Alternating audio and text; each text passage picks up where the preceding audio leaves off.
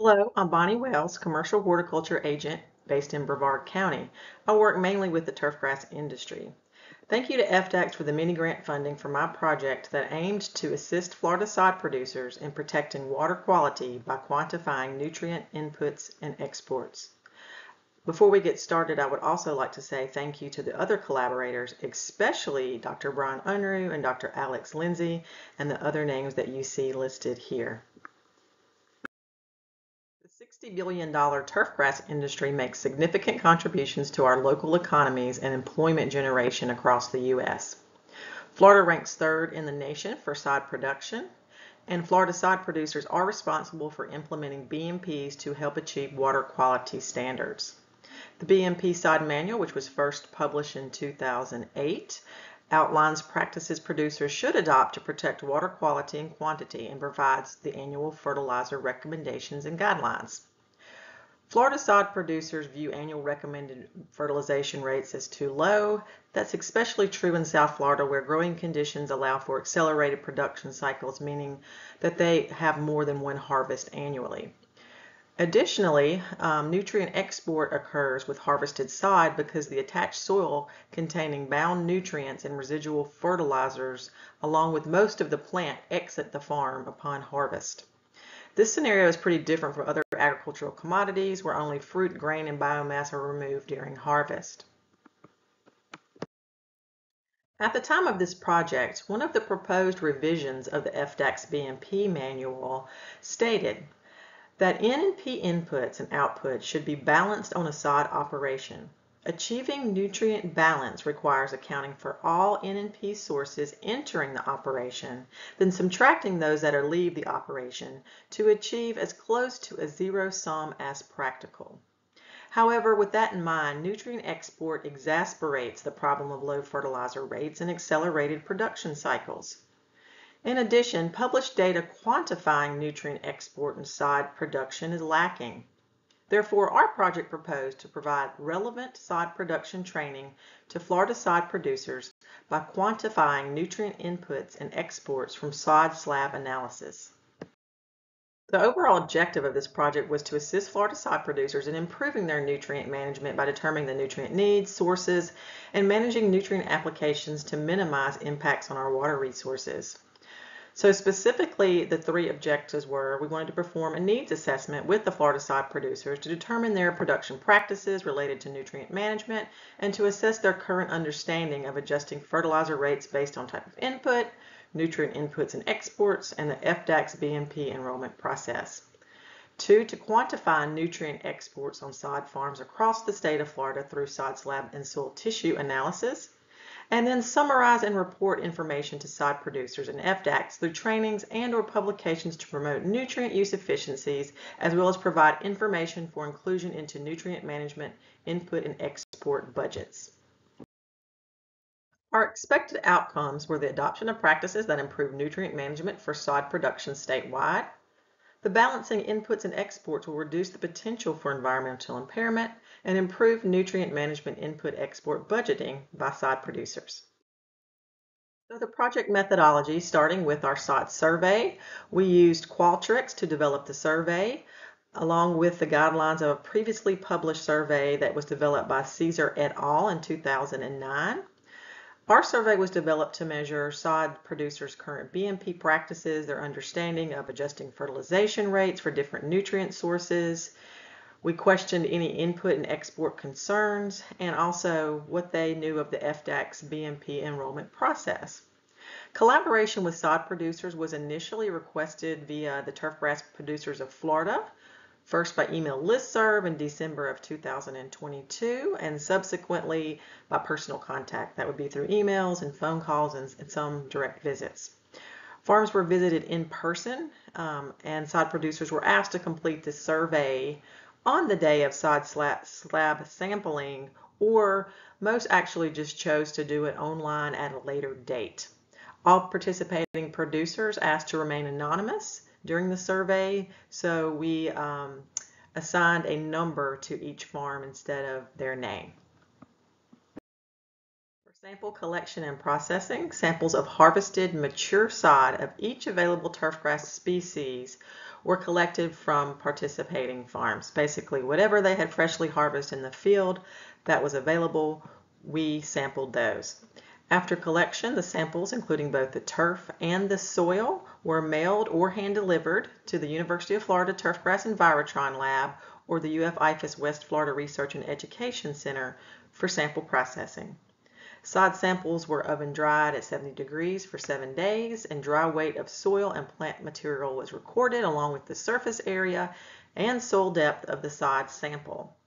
Subsamples of those samples of the soil and plant tissue were submitted to Waters Agricultural Lab in Georgia for soil nitrogen and phosphorus and tissue nutrient analysis.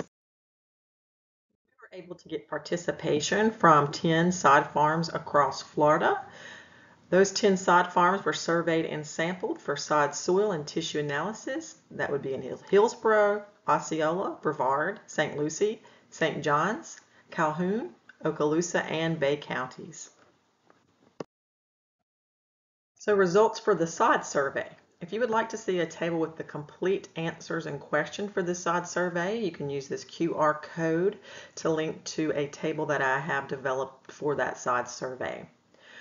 But in general, and to sum up some of the major points there, sod farms surveyed vary in turfgrass species produced, mainly St. Augustine grass, Bermuda grass, zoysia grass, centipede grass, and Bahia grass. 80% of those farm surveys indicated they were enrolled in the FDACS BMP program already. So when participating sod producers were asked about establishment and propagation, most reported using industry standard practices of establishing their fields, including regrowth from ribbons for St. Augustine grass, zoysia grass, and Bahia grass, and also rhizomes with some zoysia grass and Bermuda grass. The centipede grass producers noted they clear-cut the fields at each harvest and re-established those fields from seed. As far as harvest practices, harvest time on average was 10 to 12-month cycles, meaning once per year, with Bermuda grass on 6-month cycle, meaning twice per year, and St. Augustine grass on 2 farms, as much as 14 months at a time. Reported sod slab harvest thickness varied among farms, ranging from 0.25 to 1 inch in depth, depending on grass species. The portion of each field harvested varied by species and ranged from 64 to 100% and averaged about 81% of an acre. For fertilization practices, starting with soil testing, all farms indicated using soil tests as part of their fertilization program and submitted those soil tests on average of 2 times per year. 8 out of the 10 farms surveyed used Waters Lab for their soil testing. 1 farm reported Waypoint and another reported the University of Florida. When asked if they knew which extraction method was used, 40% of them indicated they did not know. For tissue testing, 4 out of the 10 farms indicated they also conducted tissue tests to determine nutrient needs, on average of once per year. For those who conducted tissue testing, all reported using Waters Lab. Of those that tissue tested, only 1 grower provided target nutritional values. Sources and amounts of fertilizers varied greatly among farms. Similarly, application timings, both frequency and month, were variable. Granular fertilizer sources are used, and none of the producers reported using liquid fertilizers. When asked, has your fertilization changed in the past 5 years, all respondents indicated that they had changed. Responses included yes, decreased due to cost, yes, we have started using grid sampling to more accurately apply lime and nutrients, yes, we use a lot slower release, yes, less P applied and testing slow release nitrogen, and yes, we have lowered rates to get closer to the BMPs. So to end summarizing the sod survey is irrigation practices. These practices did vary not only among farms but within the farm itself, from seep, pivot, and subsurface tile. The frequency of irrigation was based on the soil moisture or as needed, but generally ranged from twice per week in the dry season to as needed.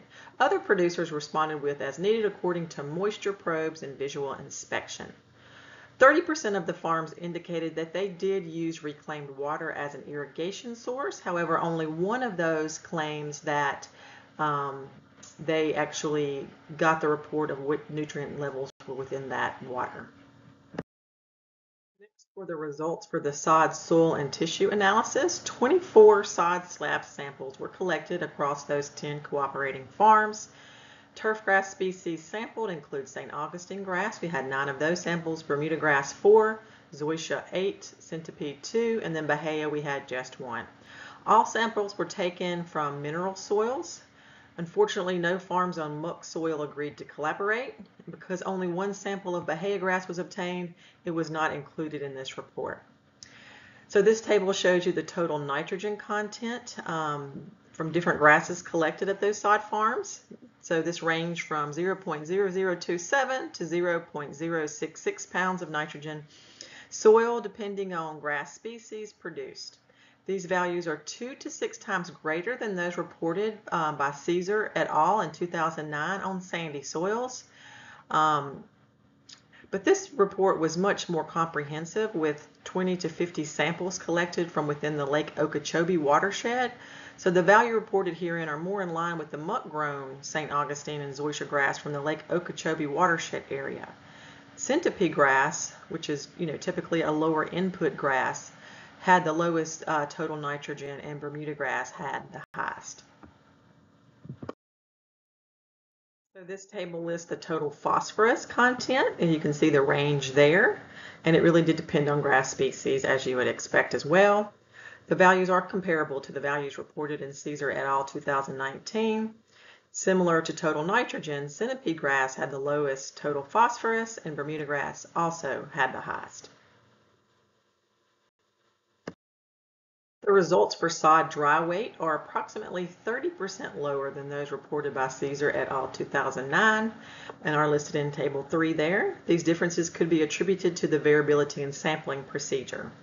In the Caesar study, the investigators uniformly collected 5 14 square inch by 1 inch deep sod samples from each of the species tested. It is assumed from the methods that a golf cup cutter, which is 4.25 inches in diameter, a commonly used tool in turfgrass research, was used to produce that size of the sample. These small samples may have had less uniformity in soil depth compared to the samples in this study, leading to the reported differences. And finally, for our exports of nitrogen and phosphorus, they're listed here in Table 4. Estimates of nitrogen and phosphorus export show variability by species of grass grown as reported before.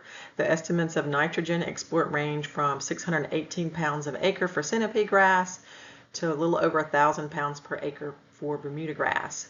Due to the higher than expected total nitrogen and the low estimates of sod weight, these numbers are considerably higher than those reported by Caesar's study. Conversely, the estimates of phosphorus export more closely align with those reported by Caesar in 2009. It is assumed that the greater quantities of nitrogen reside near the surface. However, this has not been elucidated on sod production fields. So in conclusion, results from this demonstration trial offer additional guidance on nitrogen and phosphorus export from harvested sod leaving the farm. These results were shared via report and a poster presentation with the Florida sod growers through the Turfgrass Producers of Florida. And currently I'm seeking additional opportunities to share these results with our Florida sod producers. The variability observed, and as noted in the Caesar et al. 2009 report, suggests that additional work remains needed in this area. Specifically, nitrogen and phosphorus sinks remain yet to be determined. Additionally, the influence of soil depth on harvest export of nitrogen and phosphorus needs some further exploration, leaving a couple of key questions. Does shallower cut sod result in less nitrogen and phosphorus export? And are nutrients concentrated near the surface? Thanks again to FDACS for providing the funding for this mini grant project, as well as to the collaborators that you see listed there, especially Dr. Brian Unruh and Dr. A.J. Lindsay. If you have questions, you can reach me preferably by email at bcwells@ufl.edu or by my office phone at 321-633-1702. Thank you.